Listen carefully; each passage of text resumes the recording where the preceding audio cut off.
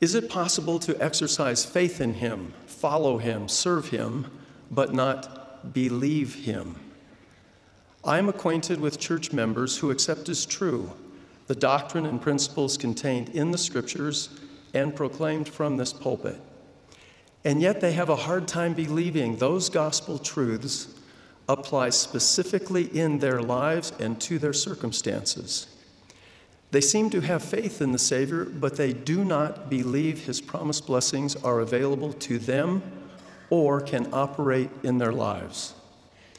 I also encounter brothers and sisters who fulfill their church callings dutifully, but for whom the restored gospel has not yet become a living and transforming reality in their lives. We come to know the Lord as we not only believe in him, but also believe him and his assurances. In the New Testament, a father asked the Savior to heal his child. Jesus answered, "If thou canst believe, all things are possible to him that believeth." And straightway the father of the child cried out and said with tears, "Lord, I believe, help thou mine unbelief." I have reflected many times on this father's request, "Help thou mine unbelief." I wonder if the intent of the man's pleading was not primarily to help him believe in Jesus as our Redeemer and in his healing power. He already may have acknowledged Christ as the Son of God. But perhaps he needed help to believe the Master's healing power indeed could be so individual and so personalized as to bless his own beloved Son. He may have believed in Christ generally, but not believed Christ specifically and personally. We often testify of what we know to be true, but perhaps the more relevant question for each of us is whether we believe what we know. Sacred ordinances performed by proper priesthood authority are essential to believing the Savior, coming to know him, and ultimately believing what we know.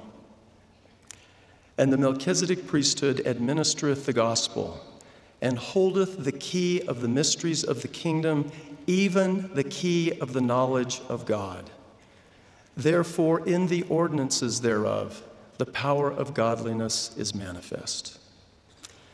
My beloved brothers and sisters, we believe and come to know the Lord as the key of the knowledge of God, administered through the Melchizedek priesthood, unlocks the door and makes it possible for each of us to receive the power of godliness in our lives.